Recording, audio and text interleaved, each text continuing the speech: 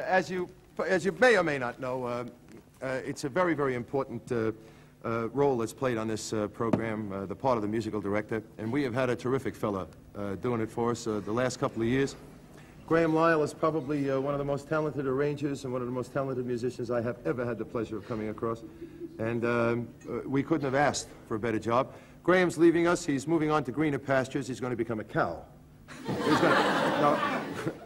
Graeme is leaving. He's moving on to other things, which he has decided to do. Cab driving. Yes. But he has. It has been an awfully good experience working with him. We worked both live and concert, and I'm sure you've had as much pleasure as I have. He's in my 23 years, he's the best I've worked with. Yeah, that's a big compliment coming from the fellow himself. Come over here. We got something to do.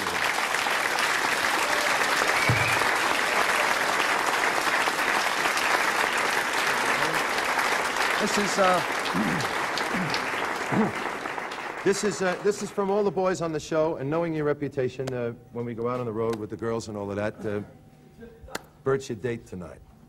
No. But this is from us. You can open it later, but we thank you for a fantastic job. It's a glow weave shirt.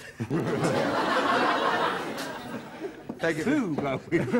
Thank you for doing a really terrific job, Graeme. We are all, extremely proud to have had the pleasure of working with you. Okay? Thanks very much. All right. He's not much at making speeches. He gets very embarrassed easy. Okay? Would you like to say anything? Yes, sir. Yeah. I'd just like to say that a musical director is only as good as the band around him, and I'd personally like to thank this fantastic band for 4 years of unbelievable hard work. Thanks, fellas. Okay. Graeme Lyall, we'll be back to say goodbye to the year after these commercial breaks. Hang in there, will you? We'll be back. 2, 3, 4.